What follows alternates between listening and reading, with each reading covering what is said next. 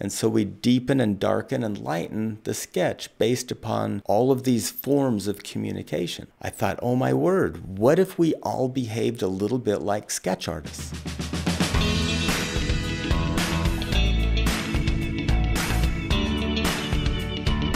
We've talked a lot over time about communication and about this idea that when we communicate, we have two parties involved. And there might be more than two, but I'm just going to use an example of two people communicating with each other. You might be with a group of friends, all of you communicating with each other, and it's the very same thing. But I want you to think about every conversation as crucial to your success with that person. Every conversation can be romantic. Every conversation can be a little bit more intimate. Every conversation can be a way or a pathway to a deeper understanding and a deeper connection, if you do this correctly. Now, there are people out there that you've met that you can tell when you leave their side, you've been listened to. They're people that really lean in, they make eye contact, they nod, they repeat back a little bit of what you say. They have a skill. Some people have this as maybe a natural ability, and other people learn to do this because it is a trainable skill to listen and to discuss their feelings about a topic. There's some basic rules that I want to just remind you of. We've got longer videos of this. If you subscribe down below, you can check those out.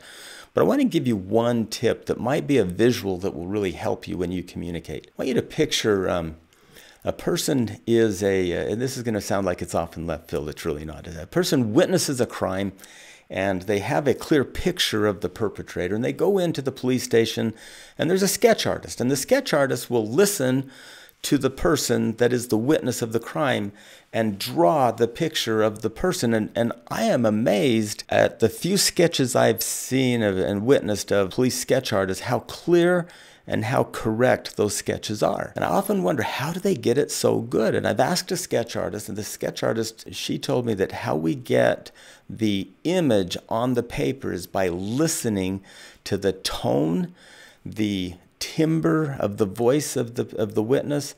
We listen to the facial expressions, the body language, and the words that they use. Some words that they use have a deeper, more passionate meaning. Other words are more surfacey. And so we deepen and darken and lighten the sketch based upon all of these forms of communication. I thought, oh my word, what if we all behaved a little bit like sketch artists? So when my wife's talking to me, if I lean in and I listen to the tone and timbre of her voice, I watch her facial expressions, I listen to the words that she uses and the emphasis that she places on those words, won't I understand her better? Now, when I'm doing all of that, I can't be planning my response. So that takes care of that. See, one of the main rules of communication is listen to understand, not listen to respond.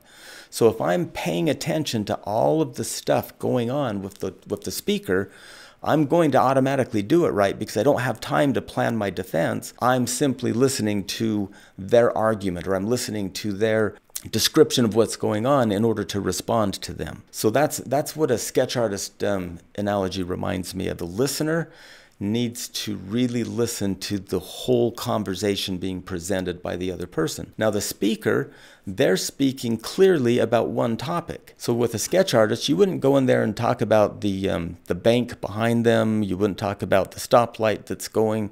You wouldn't talk about what your neighbors looked like yesterday. You would simply describe one perpetrator of a crime. You would describe the features of that one perpetrator. So if the speaker can be disciplined to stay on one topic, and the listener can listen to all of the communication to draw the correct picture in their mind, the speaker will be clear and the listener will be clearly understanding of that topic, and that will definitely create a more passionate, deeper connection. That way, let's say in an argument, the couple isn't looking for who wins and who loses. They're looking for a deeper connection, understanding around the argument, which means every argument is romantic.